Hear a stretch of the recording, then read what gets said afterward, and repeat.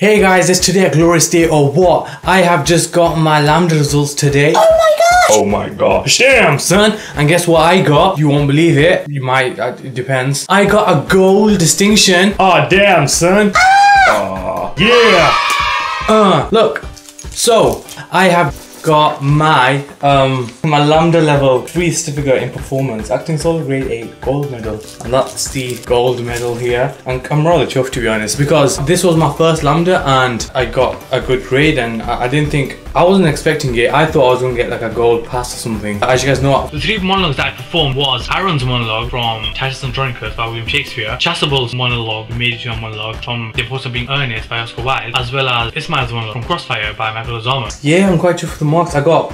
I scored 83 out of 100, and I'm pretty, you know, chuffed with that. If you're wondering why I'm kind of tired, I've just came back from work, so I'm pretty tired, and I just had a cup of tea with my boss. Do you want me to read this out? Okay, I shall read this out. For the first one, it says You performed this speech with a strong sense of the situation and your character Aaron, and a very secure grasp of the text. His feelings were conveyed through facial expression and body language. You performed with a confident awareness of the shape and rhythm of Shakespeare's verse, and the meaning of the text was clearly conveyed through emphasis and some vocal modulation. Do take care with the clarity of your diction and ensure your voice is fully projected all the time. The evil laugh and the taunting of Lucius were most effective. Which is kind of true, because I do struggle with my diction at times. My diction, not addiction. Second one. You performed with a good sense of the humour of the scene and some delightful physical touches, including your gestures and your feet.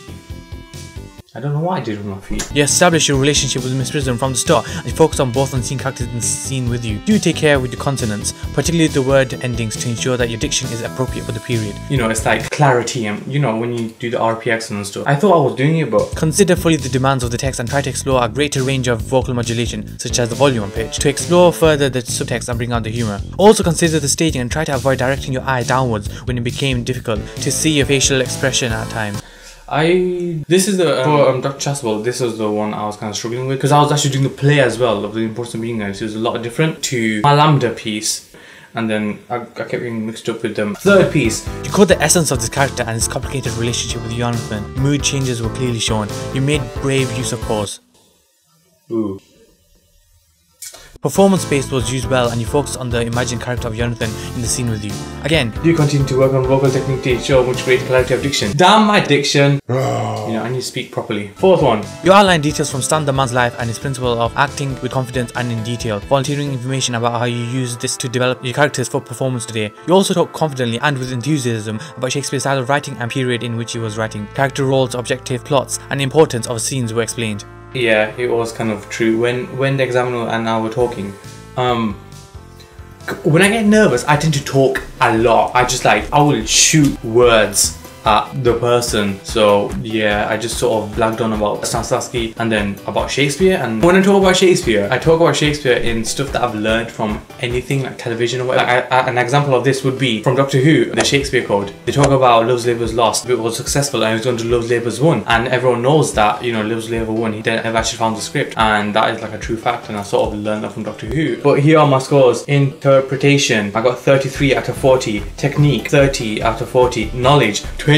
out of 20. Oh my gosh, how good is that? Knowledge, I got 20 out of 20. And it was just, yeah, and total mark 83 out of 100. And yeah, I am rather chuffed with that. If you watched my previous video, you know that I got really nervous, I'm not gonna lie, and I sort of threw up prior to the exam in the morning. That's how nervous I was. I was feeling sweat and stuff, so yeah.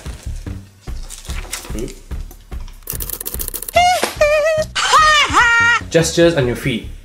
I don't know what I did with my feet. That was my grandma.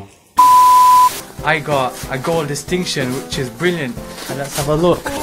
That's my brother. That's some rice and curry. This is my... Look. Are you excited for Sasa as well? Yeah. Yes you are, aren't you?